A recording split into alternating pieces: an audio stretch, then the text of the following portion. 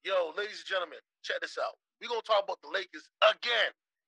I know you're tired of me, the resident who likes to use him as a punching bag every Monday and Thursday to continue with the onslaught. But I got to. But today, I'm going to be defending LeBron James. Because the game that I seen yesterday, Sly and Da Vinci can attest to this, was a disgrace. This LeBron James, okay, the last 6 games, 30 plus. He's 1-5. Last night, yet again, I've been saying it. I know Da Vinci agrees with it, and Sly might, kind of turn the corner on it. Russ has got to go, bro. Like, there's no. I'm on board. I'm on board. Get him there. Get him out of here. Russ has got to go, bro. Like, the turnovers this guy did in the last, the last quarter? Missing layups? Bro. Listen, anyways, I woke my whole household up. It wasn't, oh man, drove me crazy. So, Da Vinci, come defend your Laker, them. Come defend your Laker, them. No one here. But when have I been defending the Lakers? No, I'm saying now you have to defend your Laker, them. I can't defend the Lakers. How can I defend the Lakers when you got Westbrook doing that type of stuff, man? Like, how can I defend him? All I can do is defend LeBron James because the man is playing out of his mind since he came back. And that's one thing I'll never let no one shit on him for. He's balling out. The rest of the teams are playing like, I don't know what to say. If you guys have a word, let me know. Garbage juice. Well, garbage juice it is. But also, hold on. LeBron's not playing defense, bro. Let's not let him off the hook now.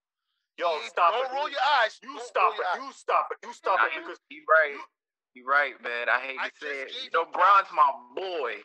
Bron, defensively, Bron ain't. But when you got to carry the load on offense, you're 37 years old. Hypocrite.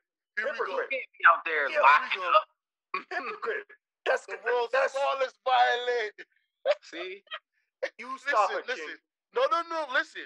I give him all the props and all of the accolades that he's accomplished here offensively at the age that he's at. Remember, we had this discussion. I told you. He's the reason why the Lakers are doo-doo right now. Yeah, why would you pick up Russ when you know he's not going to be good for your chemistry, period? I'm not blaming this just on AD. I'm not blaming this just on LeBron. The whole team is a retirement home, bro. And LeBron was the first one to say, keep that same energy. Well, guess what? LeBron, I got time today, cuz. Y'all old as dirt McGirt. And y'all playing like ass. The worst defensive team in the league right now. Running the fastest pace. LeBron has never ran at a fast pace. All of his championships have been won with him doing a slow pace, being methodical, being able to set people up. Gilbert Arenas said it the best. He has a mind of a computer. He's always playing chess on the court. You can't play chess on the court when you got people playing checkers, bro. Yo. Okay. Little details, facts. Whoever thought Westbrook could gel with Anthony Davis and LeBron James is ludicrous. And if they actually thought themselves that he could, that's ludicrous. That's who it was. Okay, so if they thought that was ludicrous. Just like I said in the last video, it's just, is it a case of you want to play with your boy? Because if you look at the team that won the championship, Anthony Davis, Flores, because why? He had guards that get him into position and give him the ball. If you look at the Lakers now, there's no identity in the team. When you have Westbrook as your point guard, there's no identity. Right? Why Rondo's still sitting? Exactly. I said, listen, if Rondo was running the show, it would be a different story. Why they get rid of IT so quick as if he was the problem?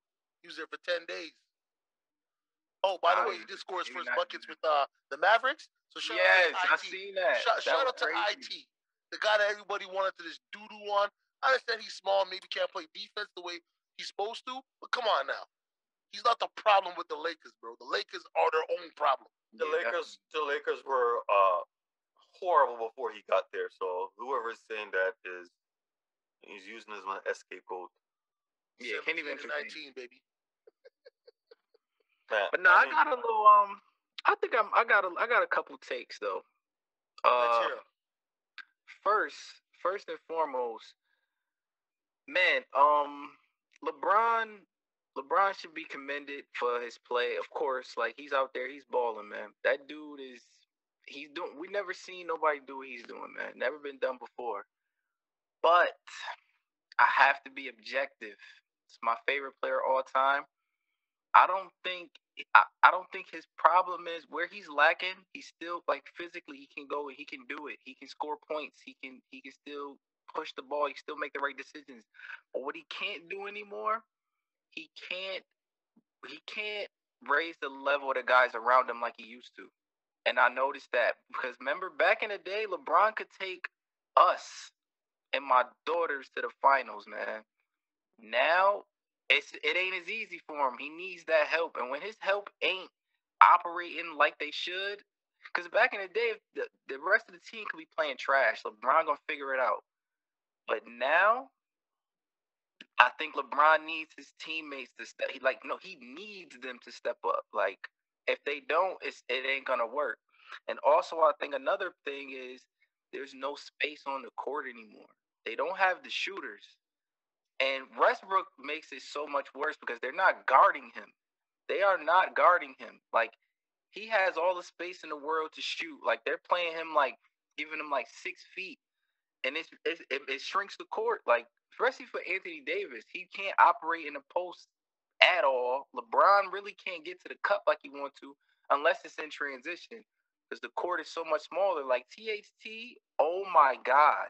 Bro. I liked him so much last year. He got to go too. The boy he can't shoot to save his life.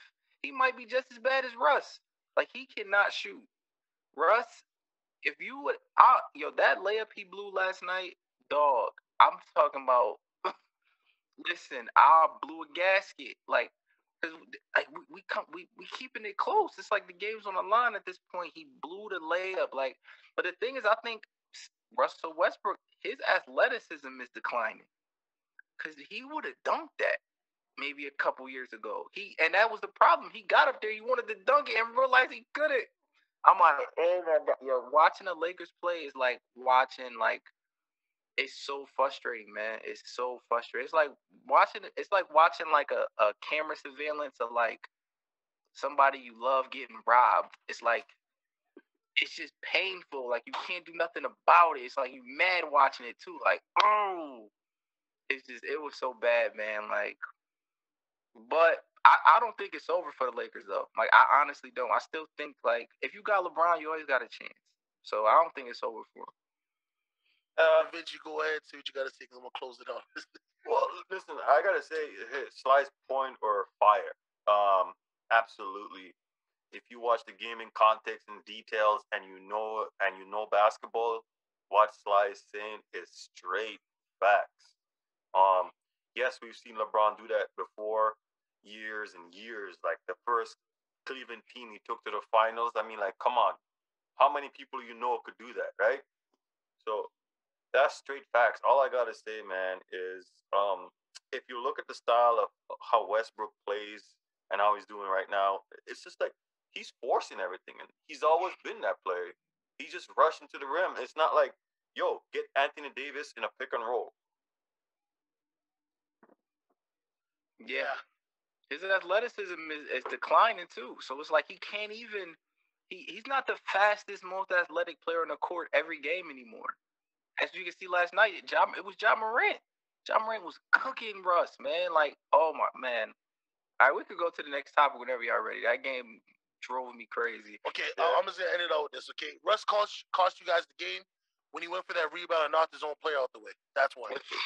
Two. I hate to say this to anybody who might think that I'm talking crazy or that I'm full of doo-doo. You tell me an older superstar that doesn't need a supporting cast to be his supporting cast to help lift him up in certain situations where he might be tired or out of gas and give him that extra energy boost by them doing something that he may have been able to do, but just wasn't able to do at that time, and give the whole team a boost. And I think that in itself is the issue with the Lakers. Okay, that and they got too many big men that don't do nothing. So